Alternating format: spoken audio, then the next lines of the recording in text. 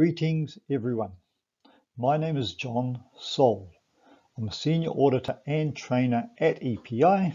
Today I'm going to give you an overview of the content of the Certified TIA-942 Internal Auditor course in order to give you a good understanding of what to expect from this training.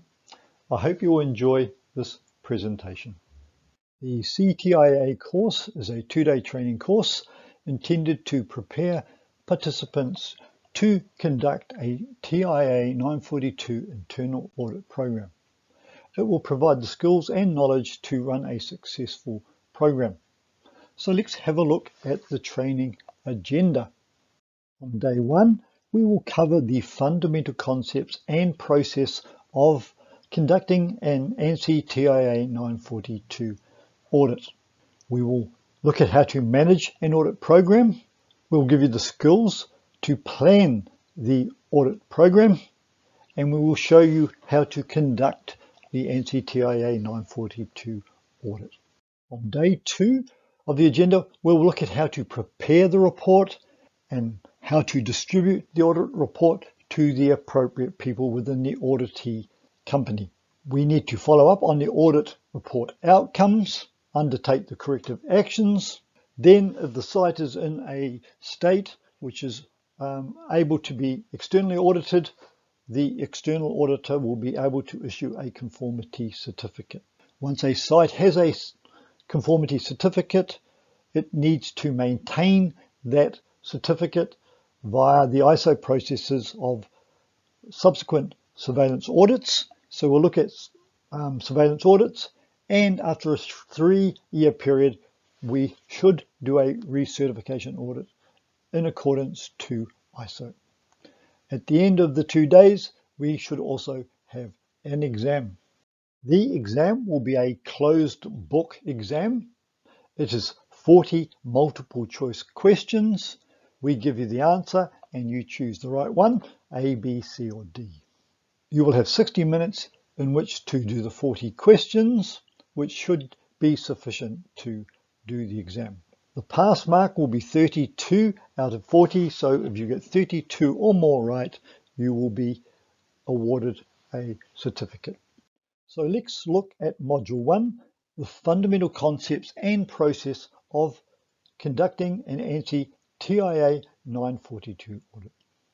During Module 1, we will look at the following items. You should be able to describe and understand the terms and definitions used in auditing.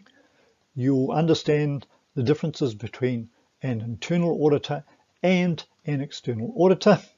We'll look at the various audit principles that we should follow and implement, and we'll also look at the competency level requirements of an auditor. So let's look at the definition of what an audit is. Based on the ISO 1911 definition, it states an audit is a systematic, independent and documented process by which we obtain evidence and we evaluate it objectively to determine the extent to which the audit criteria are being fulfilled. So what is audit criteria? Based on the ISO 1911 definition, audit criteria can be sets of policies, procedures or requirements against which evidence is collected and compared. However, the ANSI TIA-942 consists mainly of physical requirements, i.e. do you have it or not have it? So with a ANSI TIA audit, it is less subjective. A non-conformity often requires investment in hardware or making physical changes to the data center environment. As part of the training, we'll also look at what is an audit conclusion. Based on the ISO 1911 definition, it is the outcome of an audit after considering the audit objectives and all findings when compared to those objectives. Under the ANSI TIA-942 audit, this will result in statements of conformity achievement to a particular rated level or rating level. With TIA, we have the rating levels 1, 2, 3 or 4. A positive audit outcome or conclusion from an internal audit program typically leads to a request by the auditee for an external audit.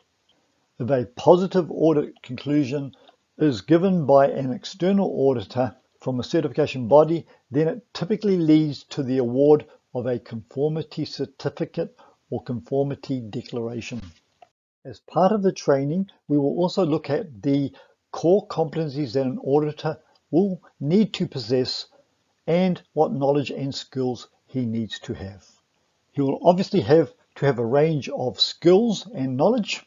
He needs ideally to have industry sector understanding of the industry the data center works in, has to have good skills and understanding of management systems and standards, has to have a very good broad understanding of regulatory frameworks and regulatory requirements. He should have a strong understanding of controls and risk management, and should have strong auditing techniques. In terms of skills, an auditor will work with lots of people up and down the organization, so we'll need to have strong interpersonal skills, need to have strong communication, written and verbal. Most auditors are typically analytical people, and the analytical reasoning is based on objectivity or facts. During the training, we will look at the qualifications that an auditor should have. He should have a quality broad education, should have total work experience within the domains of data centers, should work and have experience of working in the data center environment, should have an appropriate auditor training and certification, or the best outcomes from an auditor is someone who has auditor experience, both general and specific to the ANSI TIA-942 standard. The best auditors are ones which also have local experience as well as global experience.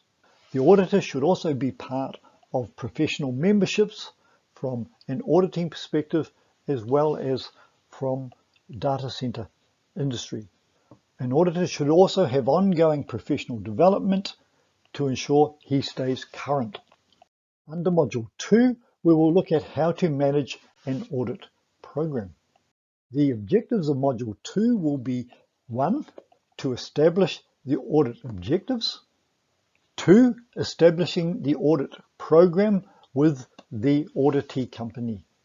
On this sheet, we show some of the elements of an audit program, the objectives and the extent. The audit program will describe the following elements. Why is the auditee doing the audit? Some may be doing it for marketing value, some may be doing it for quality control, some may be doing it for both. Which standard and level are they pursuing? First off, which version of the standard? Is it an older version or the current version? And what rating level are they trying to audit against? Rated 1, 2, 3, or 4. We also need to consider what is included and what is excluded within the audit program. Is it the whole building? Is it the facility and some computer rooms? Is it one-off specific computer room? From a TIA 942 audit, from a certification point of view, we cannot do a partial audit, just power, just mechanical, just architecture. We need to do the whole system covering telecom, electrical, architecture, and mechanical. During the program, we will also look at the various roles and responsibilities undertaken by various individuals. A number of individuals will be required to successfully manage a program. The responsibility of managing an audit program should be assigned to one or more individuals who have a general understanding of audit principles, have competencies required of an auditor or auditors, should have good management skills, should have a good technical and business understanding relevant to the activities being audited. They don't need to be a subject matter expert. However, it would help to have some degree of understanding of the ANSI TIA 942 system. When running an audit program, we will look at the various resources that are required to successfully complete an audit program. We need appropriate financial resources. Financial resources will be arranged by the auditee. He needs to cover the cost of the audit. It could also include costs of external auditors and other resources, as well as internal resources of the auditee company. If an auditor has to travel to site, there will be travel and lodging expenses. Once an audit program is done, there will be cost of fixing potential non-conformity findings. In some instances, the costs of fixing non-conformities could be considerable and could often be hard to predict depending on the rating level that is trying to be achieved. We also need to have an understanding that there's also costs of upkeep of the certification if we follow the ISO certification process, which means we need to consider surveillance and recertification audits. There will be various human resources, and we will cover those as part of the training. Under Module 3 of the training, we will look at how to plan the TIA-942 audit program. The objectives of Module 3 is, first off, planning the schedule with the auditee. Secondly, looking at resources that are required to undertake the program. We will also look at the various tools and equipment that may be required to undertake the program of work, and we will have various requirements around documentation and records. When planning the schedule, there will be various time and resource requirements, and it will depend on various factors when doing the audit on site. The higher the target rating level will require more time and resource. The number and size of each computer room under scope will impact. If you have multiple computer rooms, are they similar in design or are they different?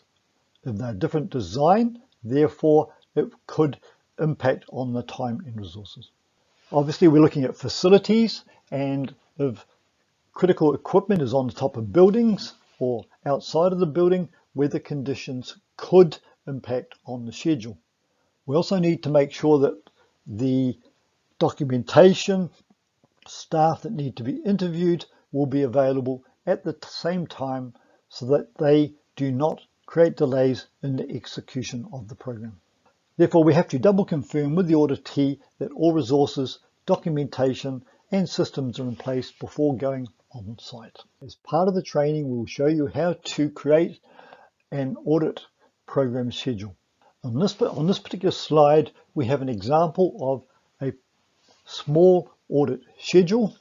The audit team leader from the auditee site needs to ensure that they allocate the appropriate resources as required at the appropriate times in accordance with the schedule.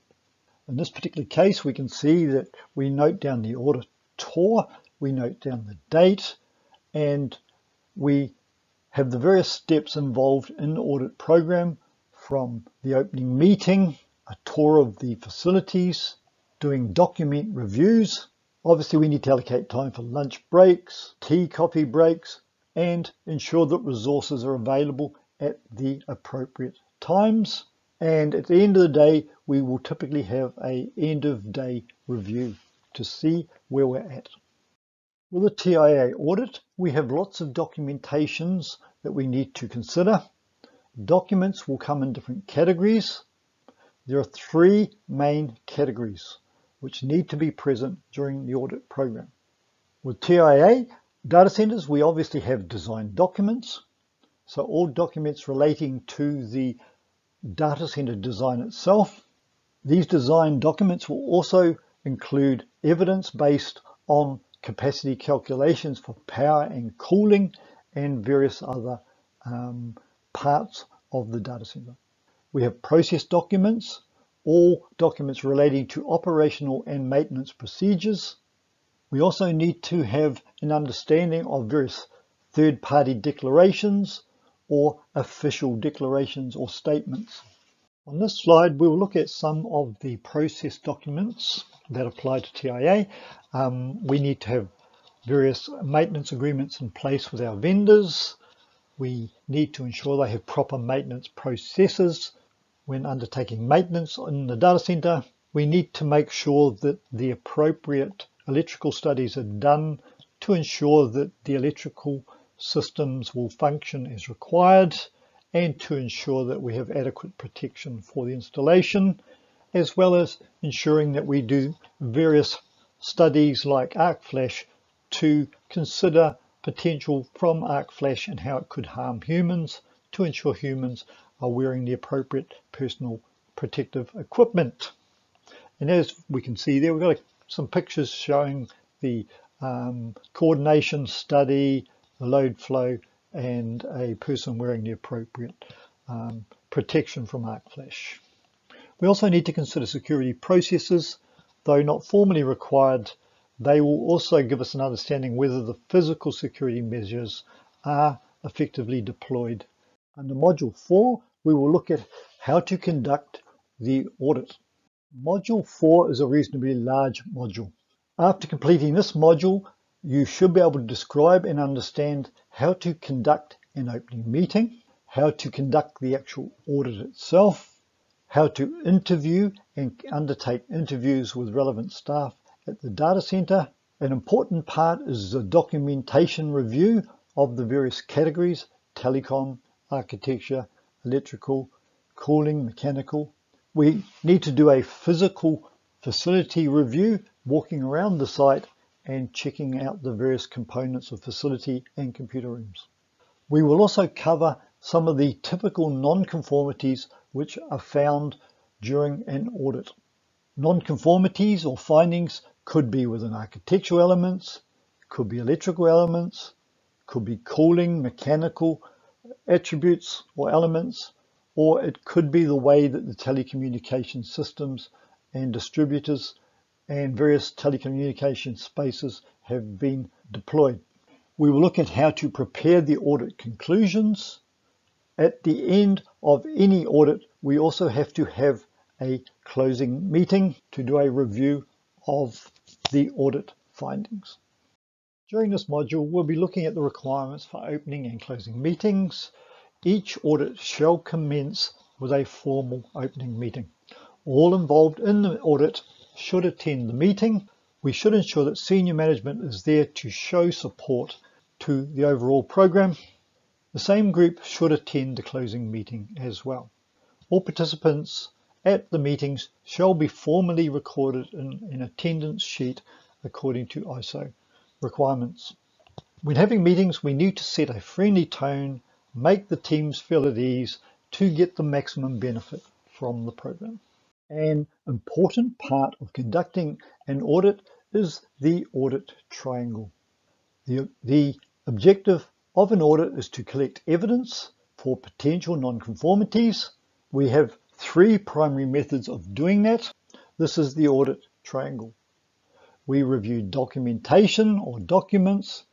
We review the facilities, the physical facilities themselves, and we interview and question core people within the data center itself, and we take audit notes or findings. When doing an audit, one of the most important tasks is doing documentation review. So therefore we need to ensure that the documents that we are reviewing are the latest versions of all documents. They should be the as-built or the current design documents. We also need to verify that all required documents are present and ensure that the labels are easily identifiable. If they're not labeled, we want to add a label to them ourselves. We should have a document checklist to check against the documents that are available. Check the document controls to ensure that the version date and they are in fact the as-built approved documentation. As part of the training, we will have a session around the various typical non-conformities which typically occur depending on the target rating level. For example, within the electrical systems, typical findings or non-conformities could be in the UPS systems. For example, rated 2, we need to have redundant components or N+1 modules. We typically find that the electrical studies have not been provided. The auditee may have them, they just may not be able to find them. Telecommunications, We have various issues that could occur there. Typically, racks are not grounded in computer rooms. Telecommunication infrastructures are not labelled within the cooling systems. Obviously, rated 3 and 4 data centers need to be concurrently maintainable. So if we have single piping systems for cooling, single piping fuel systems, they will not be concurrently maintainable. Rated 4 needs that fault tolerance, so the various mechanical systems may not have the appropriate systems in place to detect an issue, isolate an issue, and switch to the backup to automate the fault tolerance. There may be infrastructure which is not provisioned, like no gas suppression systems in computer rooms when it is a requirement. Architecture, we find various issues around compartmentalization for, say, rated 3, for example. But during the training, we'll have a more substantial view of these particular areas. It is a mandatory requirement to have a closing meeting. All participants at the closing meeting should be formally recorded in an attendance sheet. We thank all personnel involved and thank the auditee for their hospitality. We reconfirm and restate the audit objectives, scope, and target rating level because they may have changed during the audit program. We will also highlight if there were any limitations or concerns. It could be areas which could not be assessed, or documentation or facts which were missing or unable to be obtained. The closing meeting, we typically only provide a high-level overview of findings. We indicate that full conclusions can only be provided after a full review of all audit findings is conducted off-site. Under Module 5, we will look at how to prepare a report and how to distribute the audit report to the appropriate people. So under Module 5, the objectives will be looking at how to write an audit report, how to classify non-conformities and findings, how to format an audit report in an appropriate manner. On this sheet here, we are demonstrating some of the audit report requirements. The audit report forms the basis from which the auditee will create a corrective action report and a corrective action plan. So therefore, it needs to be clear and concise. The audit report should at least contain the following elements: the auditee company and its registered name, the exact location of the audit to include rooms, the room name, the room number, and if the audit is done in part of the data center building. Date of audit, names of auditor or audit team members. Reporting the findings or the non-conformities, we need to classify them into various categories. With a TIA audit, a 942 audit, we have 5 types of classifications which are used to provide the finding classifications. We have a major or Cat 1 or Category 1 finding. We have minor or Category 2, Cat 2 findings. We have OFIs, which are opportunities for improvement, also known as AFIs or area for improvement. We also have RFIs or requests for information, whereby the auditor is not able to determine if a non-conformity may exist or not. If it's a quality data center, we can also give positives. Different classifications of the audit findings could lead to a different type and urgency of corrective action depending on the auditee's requirement to fix the findings. As part of the training, we will also give an example of a typical audit report format. The audit report format should have a sequence section indicating the non-conformities based on either room or the categories. We demonstrate the audit findings. We give the audit finding a non-conformity classification, the Cat 1, Cat 2, RFI, etc. We also typically indicate the clause from the TIA standard to add value and also to explain why it is seen as a non-conformity. In Module 6, we will look at how to follow up on the audit and the audit progress. So under Module 6, participants should be able to describe and understand what a corrective action report is, how corrective action plans are created, and how to evaluate the corrective action report or plan from the auditee. This particular slide here shows the overall process from auditor identifying non-conformities all the way through to external audit and issue of certificate. But in terms of the corrective action flow, it's the boxes in red which cover this particular section. It is up to the organisation to investigate and quantify what corrective action to put in place. He may go and consult with consultants if required. So the organisation will find or identify the root cause of the issue or finding. The organisation will then determine an appropriate corrective action or preventative action to mitigate against the root cause and provide a corrective action report with the plan.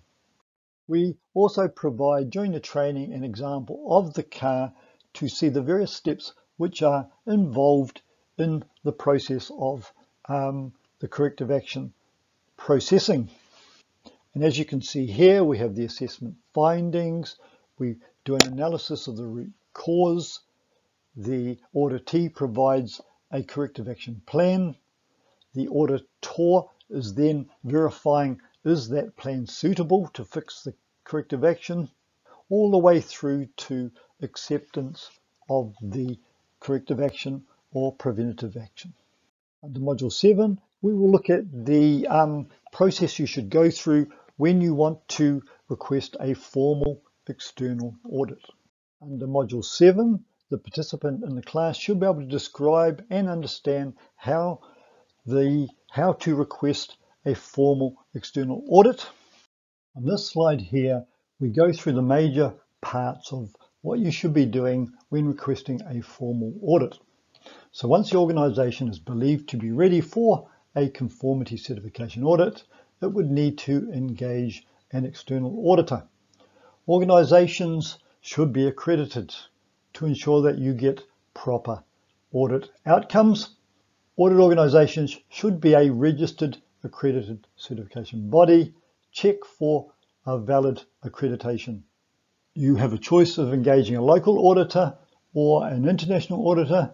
A local auditor will obviously reduce cost and more likely have flexibility in scheduling. However, if you have multiple data centres across multiple geographical countries or regions, it may be advisable to engage an audit company with international experience across different regions. We also give some hints and tips around selecting auditors, mainly because an audit is not a one-off engagement. From initial audit to certificate award can take time, and the overall process according to ISO also involves surveillance audits and recertification audits. You should check and interview the auditor to get a feeling for their mindset. Are they like a lawyer? Are they like a consultant? How are they going to think? How are they going to work with you? You should do reference checks, should ask for sample reports to see the quality of their systems.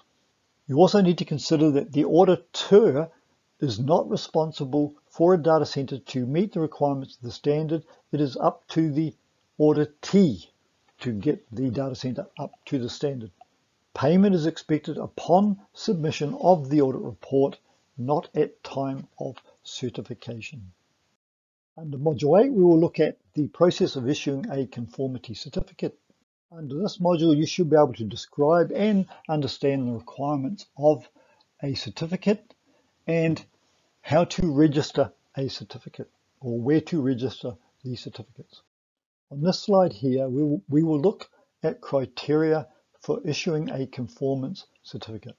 Certificates can only be issued once the site is cleared from all major Cat 1 nonconformities.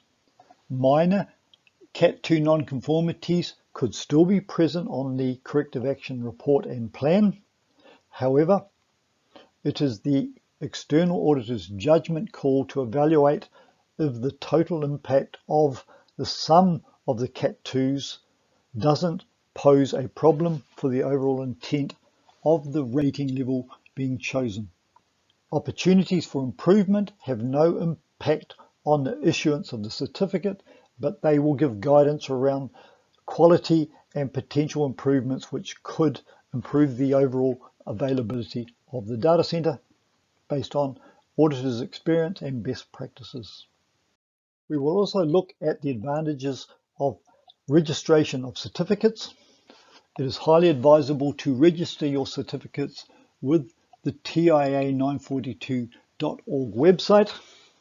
Registration has clear advantages.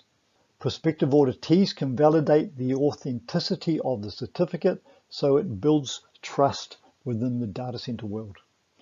It has improved marketing visibilities as the data center will be globally listed.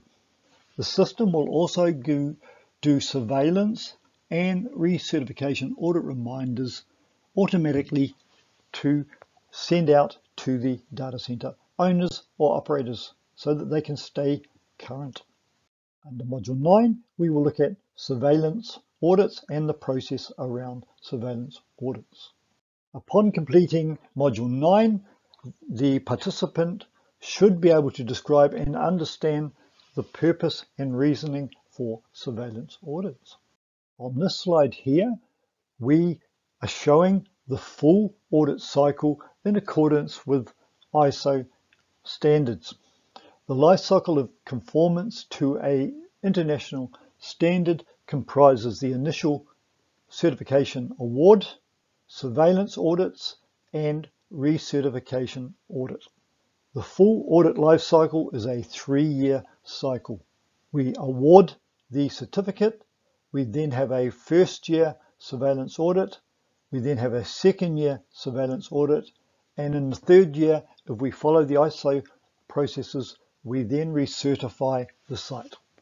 Surveillance audits. The successful completion of a surveillance audit will demonstrate that the organization is capable of continuing conformity to the TIA-942 standard.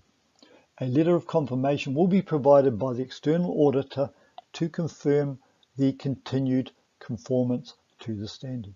However, during the surveillance audit, if new non-conformity findings are found, the corrective action process will start again, and the auditee will need to put in place an audit plan to remove the Cat 1s and any RFIs. Under Module 10, we will look at the recertification audit process. So Module 10 will describe and give a full understanding of the recertification audit.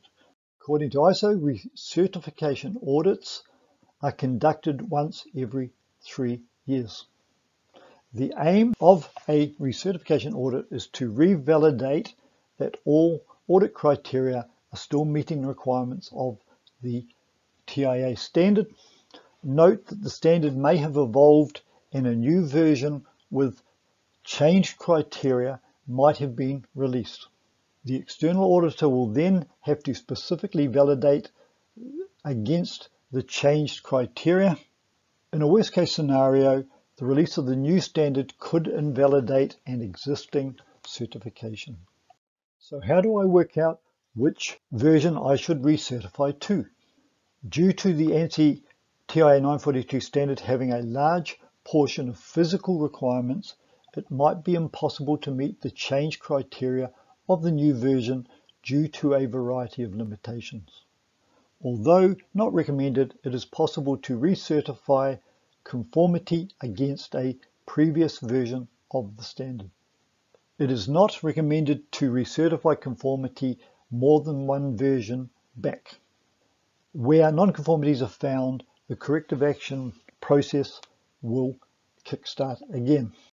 This ends the sneak peek of our CTIA training. Further details on this training can be found on our company's website using the URL given on this slide. I hope you have enjoyed the sneak peek of the certified TIA-942 internal auditor course. I would like to thank you for your attention, and we are looking forward to seeing you at the next CTIA training. In the meantime, to contact us, you can use the email address as mentioned on this slide. You can also follow us on the social media listed here. I hope you've enjoyed the sneak peek.